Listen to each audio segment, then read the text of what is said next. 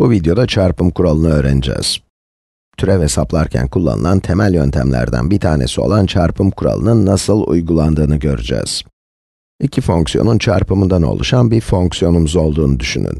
Bu fonksiyonu şimdi fx çarpı gx olarak gösterelim.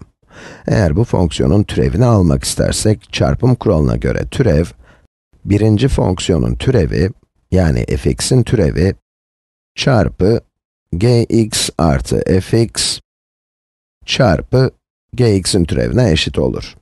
Elimizde iki ifade oldu. Her ifadede fonksiyonlardan birinin türevini diğer fonksiyonla çarptık. Yani birinci fonksiyonun türevi çarpı ikinci fonksiyon artı birinci fonksiyon çarpı ikinci fonksiyonun türevi. Şimdi bu kuralı nasıl uygulayabiliriz diye bir bakalım. Örnek olarak elimizde x kare çarpı sin x olsun ve bu ifadenin türevini alalım. Bu ifadenin türevini bulmak için çarpım kuralını kullanabiliriz. Buradaki ifadenin iki fonksiyonun çarpımı olduğunu hemen gördük. Öyle değil mi? fx, x kare olarak, gx de sin x olarak tanımlanabilir. Şimdi bu iki fonksiyonun ayrı ayrı türevini alacağız. fx'in türevi 2x'e eşittir, gx'in türevi ise cos x'e eşittir.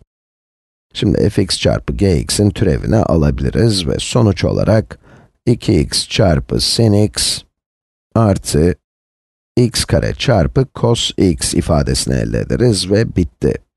Çarpım kuralını kullanarak sorumuzu hemen çözdük.